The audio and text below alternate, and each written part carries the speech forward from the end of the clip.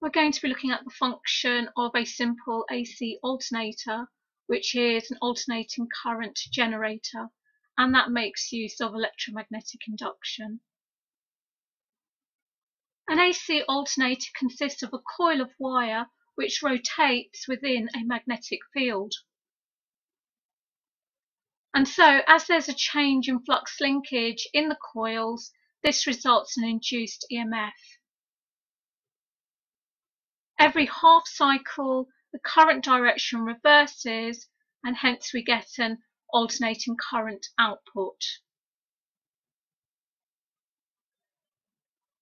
If you remember, flux linkage is equal to the product of the number of turns of coil and the magnetic flux.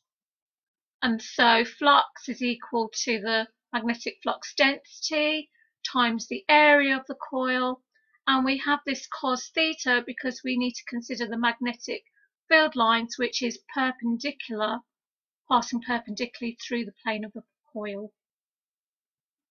So theta is the angle between the magnetic field lines and the normal to the plane of the coil. So this diagram is representing a coil of wire of n turns, an area A, which is rotating inside a magnetic field of flux density B. And so the graph of flux linkage against time follows a cosine shape. When the plane of the coil is perpendicular to the magnetic field lines, then theta equals 0. And so cos theta equals 1. So we get maximum flux linkage through the coils. And so this will be at time equals 0, half a period later, and then a full period later.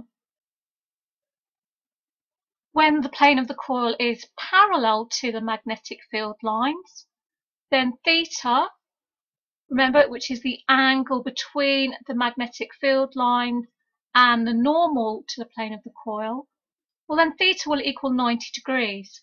And cos of 90 degrees is 0, and so there's no flux linking coil. And so that will occur at quarter of a period and 3/4 of a period. As the flux linkage through the coil is changing, then we're going to get an induced EMF. Faraday's law states that the induced EMF is equal to the rate of change of flux linkage. So we can represent a rate of change as a differentiation with respect to time t. The minus sign is for Lenz's law. And so we know magnetic flux is given by this.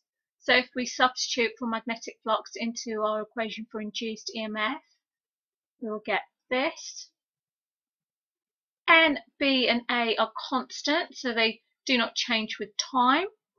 So we can remove them from the differentiation, bring them to the front. And also theta is equal to omega t, where omega is the angular frequency, that is 2 pi f, or 2 pi divided by the time period, and t is time. And so if we substitute the theta into this equation, we'll get this. And so to get the induced EMF, we will need to differentiate cos omega t with respect to time. And if you differentiate a cos, you get a minus sign.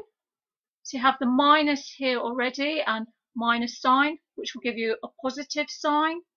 But we've also got to differentiate omega t with respect to time. So the omega will also come out. And so our induced EMF will be this. And so it will have a sine shape with respect to time.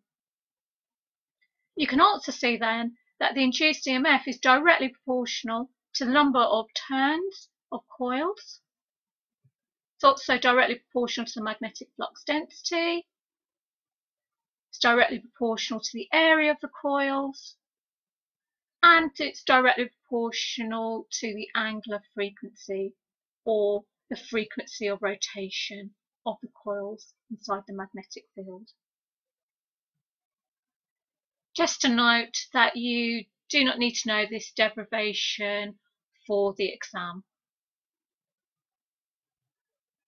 So the flux linkage varies with time following a cosine shape, and the induced EMF varies with time, showing you a sine shape.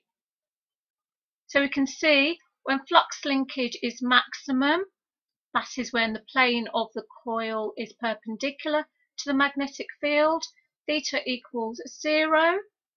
And so as induced EMF is equal to the rate of change of magnetic flux linkage, it can be found from the gradient of a flux linkage time graph. When flux linkage is maximum, the gradient is 0. So the rate of change of flux linkage is 0. So the induced EMF is 0.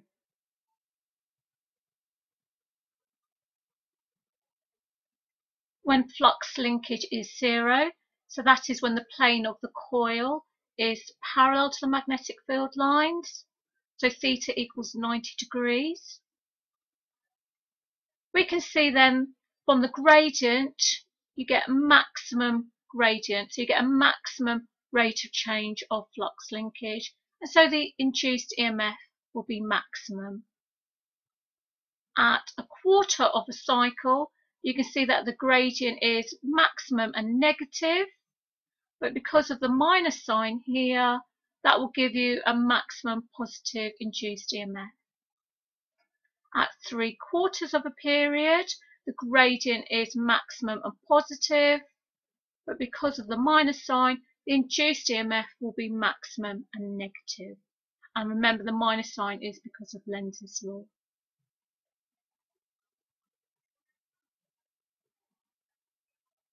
If we was now to double the frequency of rotation of the coil, what would happen to the induced EMF? Well, by doubling the frequency, we would halve the period of rotation, and so you'd have the same amount of flux linkage, but in half the time. So that means the rate of change of flux linkage would double, and so the induced EMF would double. And so we would represent the graph like this. So the maximum induced EMF has doubled, and the period has halved. And if you remember, we showed that the induced EMF was directly proportional to the frequency of the rotation, so doubling the frequency would double the maximum induced EMF.